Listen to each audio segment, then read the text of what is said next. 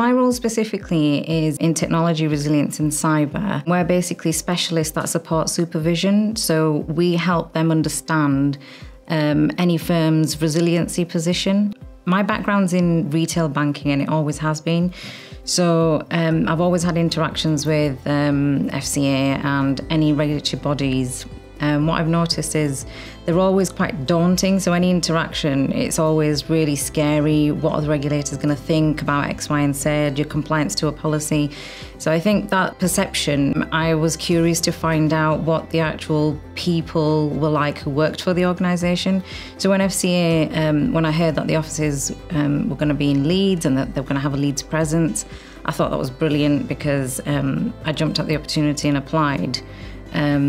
And it's definitely not daunting from the inside. The culture in the office is amazing. It's a bunch of friendly people. We are often referred to as the Leeds family. So when there's a new starter, they're joining the family. We have a lot of social events and everybody is just really welcoming. FCA basically brings about a lot of flexibility in the working style. There's opportunities to do hybrid working.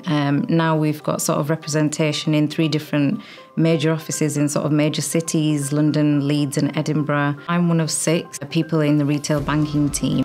Even though that they're based in London, I've never felt isolated because we have regular catch-ups, we encourage team events, and I go to London once a month. My manager also comes up to Leeds. One thing I really liked about the FCA was that you have the opportunity to work outside of your role. So you've got your day job, but then they've also got these series of networks that you can join, and that's really important to me, coming from an ethnic background and to have representation.